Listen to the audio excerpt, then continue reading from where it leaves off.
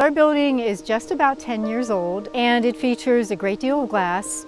It's a beautiful design in that it lets in a lot of light, but we found that we had a bird strike problem.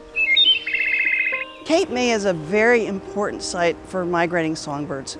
Colliding with glass is far more pervasive than anybody realizes. Almost any piece of glass can be dangerous to a bird. For myself and many of the other employees, and our students as well, it was very, very upsetting. And at one point, a young woman came up and said, "I don't want to work at the front desk anymore. I can't take it."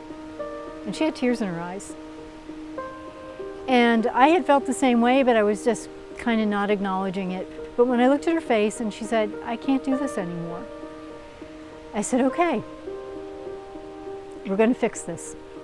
We started with very basic solutions, which didn't really seem to work very well. But it wasn't until a biologist that we were working with showed us the brochure from ABC about retrofitting buildings that have a bird problem.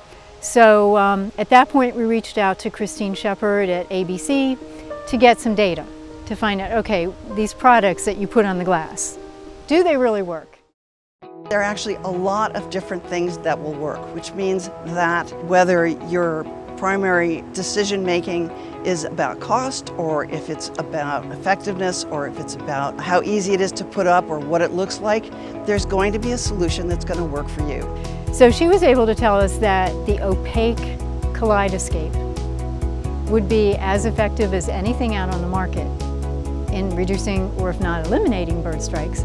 And it came with the added benefit of reducing the sun, which would make the rooms cooler, less glare. This would work for us on two fronts: saving energy, saving birds. Everybody's happy. It's been almost a year and we truly have not seen any collisions. Now I can see the birds, I listen to the birds, and I know they're okay.